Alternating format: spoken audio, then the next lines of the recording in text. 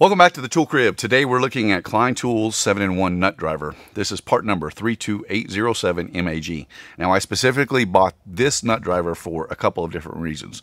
So what I'm doing, I'm revamping my go bag, and my go bag is a bag of tools that I have put together in order to go out and do service calls on equipment that I've installed. And a lot of times that's electrical stuff that I have to just fiddle with. It's just basically tuning in systems. Sometimes it gets more involved than that, but the idea is to put together a bag that has a tool set that is as compact and lightweight as possible, yet offers a great amount of functionality. And that's the reason why I picked up this latest screwdriver, which was the Klein 15-in-1 ratcheting screwdriver. I like this for a couple different reasons. First of all, because of the ratcheting mechanism. That's very easy to use.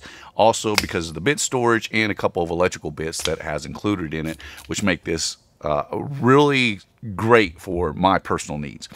Now, another reason that I personally picked up this particular nut driver from Klein is because this one goes to 9/16. 9/16 is a common hardware size that I use a lot. It's the head size for 3/8 bolts, and so that was a big factor. It's also magnetic. We'll see how they integrate all that and how many of those drivers are actually magnetic, because that's a great feature to have as well in a nut driver. So let's get this one opened up and we'll see how all this stuff fits together and how well it works. So I'm going to be opening this up. By the way, I can't praise on this thing enough. This is the best utility blade holder that I've ever purchased from Exceed Designs. There's a lot of different utility blade holders, but I love this thing. It's so lightweight, so compact, and gets the job done. So let me get this opened up here.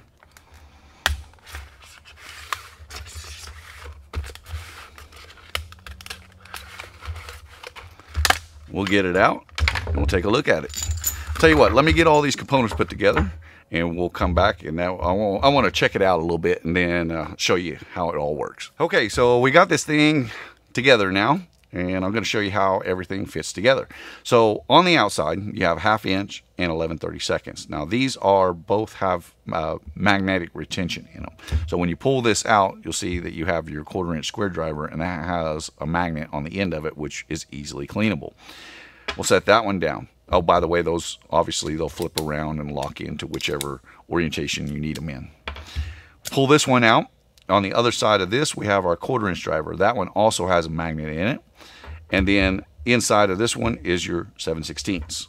And then all that will very easily lock back in place.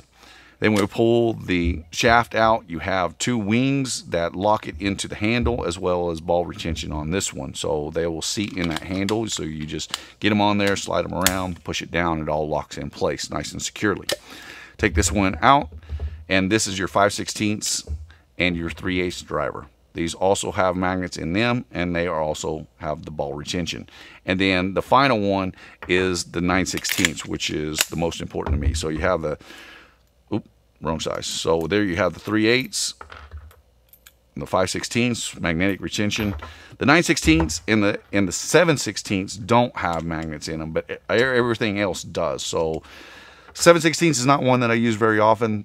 9/16 is a driver that I use a lot, but it's not a deal breaker for me that it doesn't have a magnet in there. Usually I'll probably be setting this as to get off. I like the fact, though, I'll tell you one thing, I like the fact that it actually doesn't, because this will allow me to get onto, now I got it trapped in there. Oh my goodness, there we go. So when you have all thread with nuts going through them, to be the ability to have that deep set allows you to get down on that nut that's onto all thread. And so it's kind of great that this one doesn't have a magnet.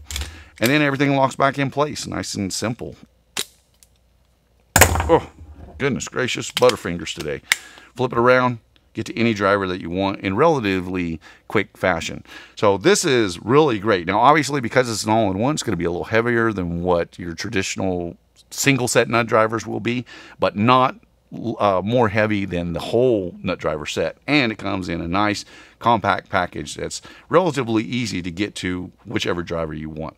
So this is going to be great for any kind of technician bag.